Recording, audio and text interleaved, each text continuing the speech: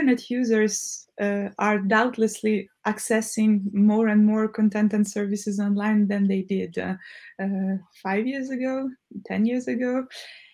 However, I would like to point out here that one should be careful of not letting this assertion turn into a broader misunderstanding of what the internet is, how the internet is structured, and how it can work.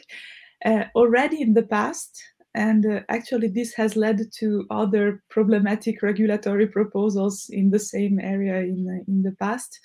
There has been the assumption that content providers are causing traffic on broadband networks, and they should be compensated somehow. So, however, I would say that broadband users are requesting this traffic. However, they do already pay their broadband providers to deliver this traffic to them. So, forcing content providers to pay broadband providers for delivering this traffic to their subscribers basically would just result in broadband providers getting paid twice for the same service. So this is something that should be taken into account.